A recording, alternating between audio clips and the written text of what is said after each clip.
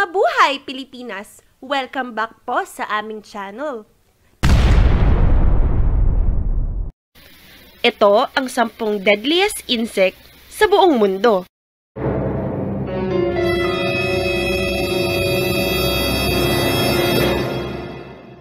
Ang bullet ant, ang largest of all ants.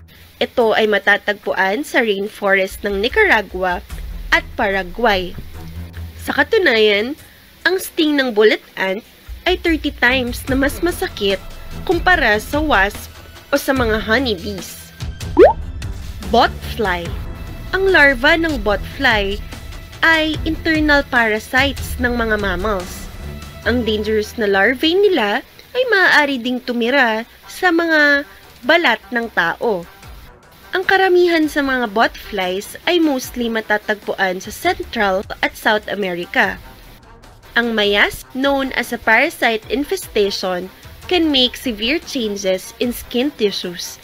Ay dala ng insekto na botfly. Fleas.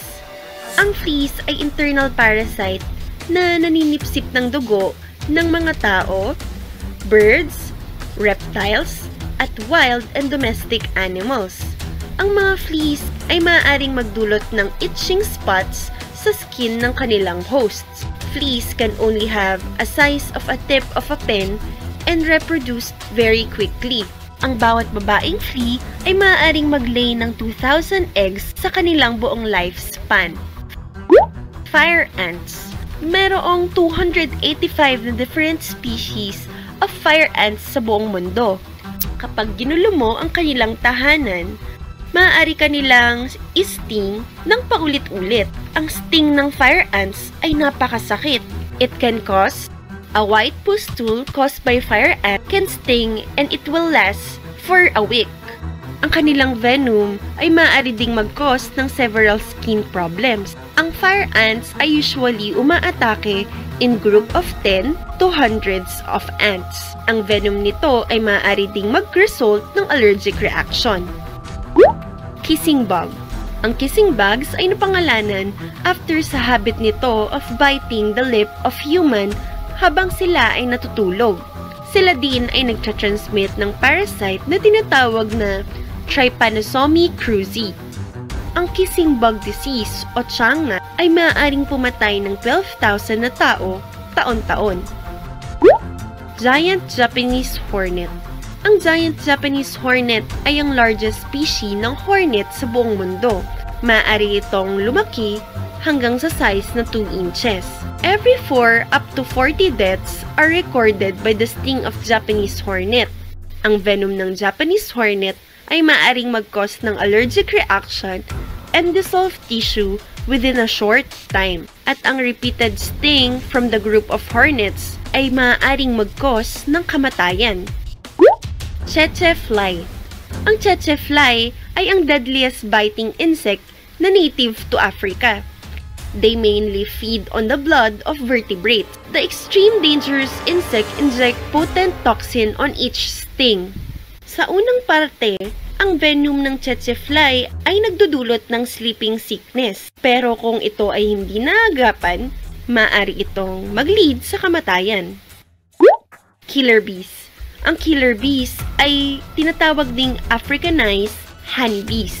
Ito ang may pinaka-aggressive at dominant na insect sa buong mundo. The group of killer bees follows the victim for more than 1 mile at inaatake nila ang kanilang victim ng paulit-ulit.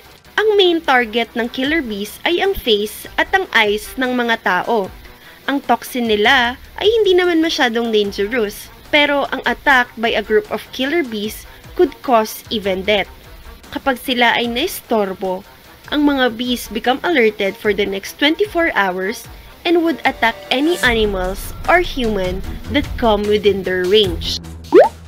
Driver ants. Driver ant ay mayroong largest colony ng kahit na anong species ng insect sa buong mundo. Ang bawat colony ng driver ants ay may members na 22 million. Kahit ang elepante ay tatakbo from the group attack ng mga ants na ito. Driver ants can typically kill thousands of different animals within a single raid. They make repetitive wounds on animals and using their strong mandibles. Driver ants also raid nests of other insects for food and kill them. At ang huli at pinaka-nakakamatay sa ating list ay ang mosquitoes. Mosquitoes are the most dangerous insect species sa buong mundo. This deadliest insect causes 1 million deaths sa isang buong taon. Sila ay nagtra-transmit ng deadly na malaria disease. Idagdag mo pa dito ang dengue fever, yellow fever, encephalitis, at West Nile virus. At yan mga best friend, ang top 10 deadliest insect in the world. Mag-ingat po tayo. Maraming salamat sa pakikinig at paalam.